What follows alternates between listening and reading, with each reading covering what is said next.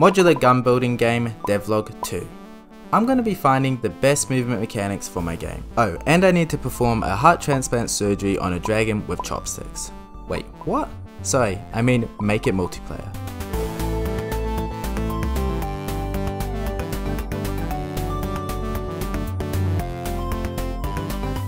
So past me neglected his legs and only animated his upper body. Huh, kinda sounds like my gym routine. Anyway, so I animated walking, strafing, crouching, sliding, and a jumping animation. The animations ain't perfect, but indie? Next up, I need to show the player's X rotation. So I created a script to alter the bone's rotations in late update, set it up, and had it working within an hour. And then another few hours later, it just looks slightly better because I spent way too long tweaking it. I then fixed an issue with not being able to reload multiple mags. So now you can attach multiple mags to one gun, and novice players will be able to spray and pray. Maybe this was a bad idea. Anyway, I finally came up with a game name, Custom Fire. Cool, right? Definitely came up with that myself. Also, I updated my Steam page with some terrible game screenshots, but damn, that's a really good description. I also definitely wrote that myself. Anyway, hit wishlist now guys. So now I had the movement and animations networked just using netcode's components, but currently the player looks like he's sliding right into your mum's D. This is because I need to change a few settings like the interpolation speed, but as far as I could tell there's no way to change these settings. Lucky for me, I've built my own networking solution before. So I gutted my old network animator and now I have a lot more control. And I coded the basics of the client prediction script so I can change the interpolation speed, and now the player is no longer sliding into your mum's deer. As you can see here, we have some targets I set up just to test the hit effects. And I decided it would be a great idea to make a script that I could attach to any object to give it a health bar. Yeah, sometimes I like to torture myself. So I then spent way too long coding this script to create, animate, and control the position of the health bar. Ah, yay, reusable code. So after that, I decided to take a little break from coding and recreate a bunch of his idle animations because the old ones just didn't look right.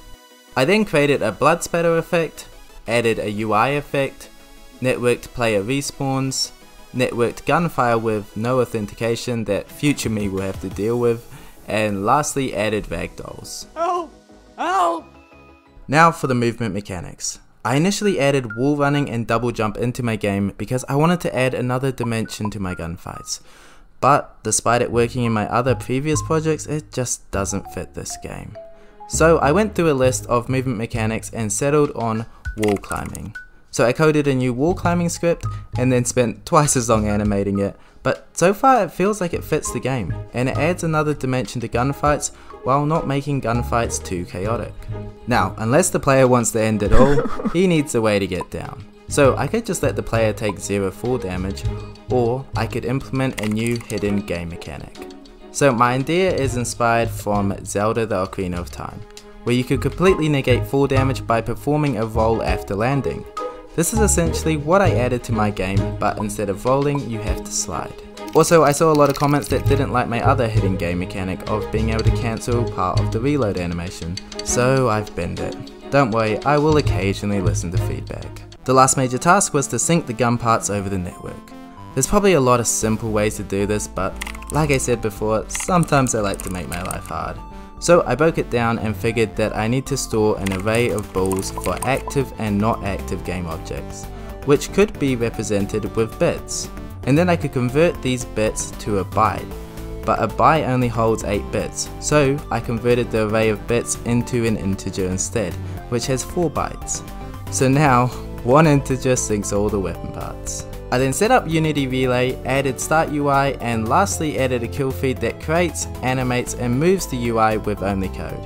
Yeah, let's just not talk about how long that took. So, I tested the game with my brother, and I don't want to be vain, but I think the game is feeling pretty fun. Especially considering there's not even any audio yet, which will be a task in my next devlog, along with an official game map and a new mechanic for changing gun parts on the fly. So, subscribe to stay tuned, wishlist my game, and thanks for watching.